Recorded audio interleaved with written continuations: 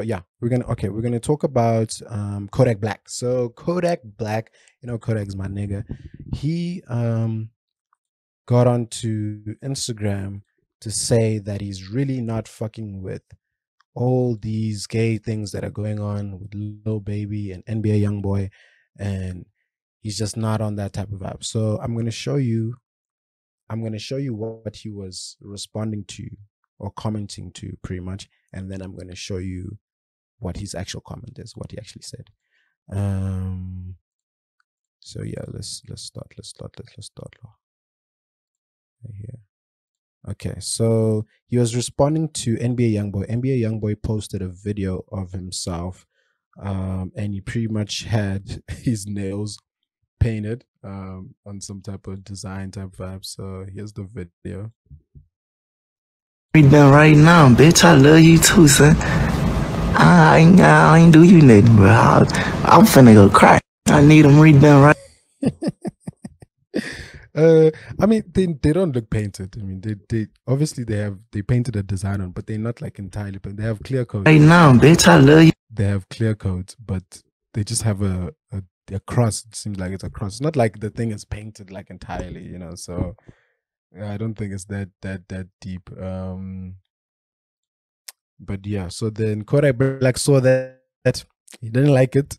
He was like, no, I don't like these things you guys are doing. And so he went to respond and say this.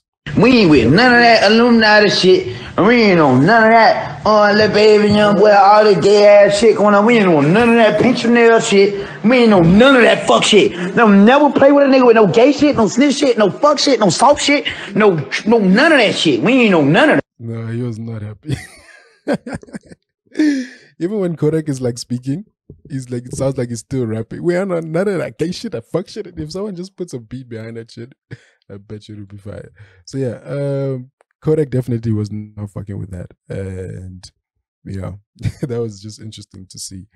I also wanted to show you guys, since we were on NBA YoungBoy, I might as well show you guys his page because he recently posted some stuff. He's releasing a song, I think, tomorrow. Might be a song, might be a tape. You know, YoungBoy, you can drop one single or you'll just drop a 20 pack out of nowhere. But yeah, so yeah, that one is old. This is Who made this shit?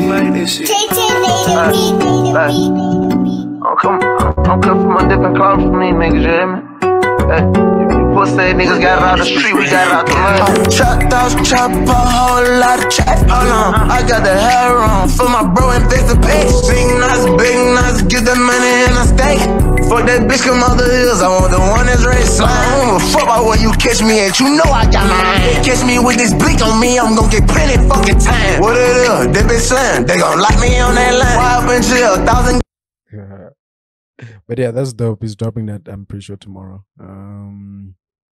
Yeah, YoungBoy is so crazy. He posts this picture. There's a picture with him. This is his wife. These are his kids. So he posts this nice family picture. Look at that. Sweet, right? Very, very, very sweet. And then he goes on his Instagram story to thirst trap. Look at this. He's like, I got that bag for real, you know. And then who is this? I don't even know who this person is. And then the next one, look at this. Look at this, man. What is this? What the hell is this? So he's like mountain, which is, I assume he's saying come to Gravedigger Mountain, which is where he lives in Utah. What? Yeah, man. That's just, that's just so fucking weird, bro. Because he posted this 7 hours ago, and then he posted this. Okay, this was a week ago. All right. But it's just like, the contrast, man. It just really shows this nigga. But yeah, anyway, that was a story. I think we can move on. Hip hop is making my head sore now. Well. You know you ain't pay for I'm on site. Let's talk about